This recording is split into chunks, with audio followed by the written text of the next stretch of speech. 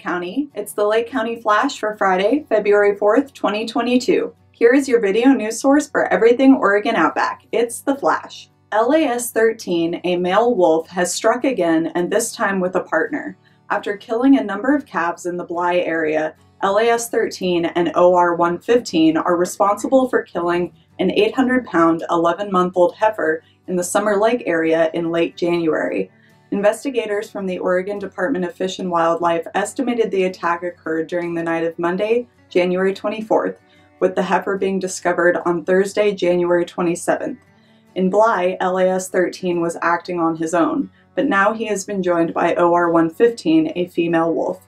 OR-115 was collared by ODFW in December, and the agency is waiting on the results of a blood draw to determine where it dispersed from. Both LAS-13 and OR-115 have been traveling together since December. Ranchers and farmers are encouraged to use non-lethal measures to deter wolves. With no exceptions being filed by the deadline on the proposed Obsidian Solar Facility in the Fort Rock area, the solar facility is now moving to its final steps. Next for Obsidian is getting a final order from the Oregon Energy Facility Siting Council, though a date has not been set for when it will come before the Siting Council. The earliest the final order could be issued is at the February meeting, currently scheduled for Thursday, February 24th and Friday, February 25th. The Siting Council can either accept, modify, or reject the ruling from the administrative law judge when it is issuing its final order. Local families have an exciting opportunity as the Rotary Youth Exchange has been approved for the 2022 to 2023 year. This means families have the chance to host a foreign exchange student, and in turn, a student from the local Rotary district can go abroad. As the program was just approved for the current year, the turnaround time is short, and families interested in hosting a student should contact the Lakeview Rotary Club by Friday, February 18th. Long-term exchange students stay for about a year beginning in September. 2 to 3 families would be needed to take turns hosting the long-term student.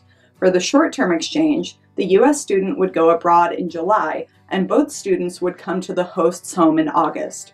For more information, contact Robbie McGowan at 339-225-2657. This Friday and Saturday night, February 4th and 5th, is the last chance to enjoy night skiing at Warner Canyon Ski Area from 5 to 9 p.m. each evening.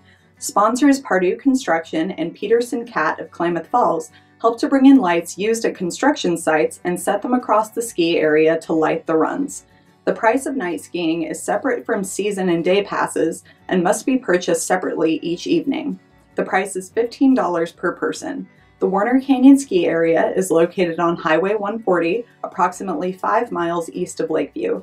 For more information, visit warnercanyonski.com or call 541-947-5001. That does it for this week. Be sure to check out the online calendar to keep up with events happening around the county. Catch a new flash every Friday, the Lake County Hotspot every Tuesday, and for these stories and much more, be sure to pick up the next copy of the Lake County Examiner. Ace Hardware has red hot buys. Get a free Power Stack starter kit with a purchase of a DeWalt Bear tool, a $149 value. Also, we can order the newly designed Weber Genesis grill. It has advanced features including a grill, baker, and a stir fry on the expandable cook surface. Available for order and in-store pickup. Thank you for shopping local, and thank you for shopping Ace. And don't forget, Ace is the place with the helpful hardware folks.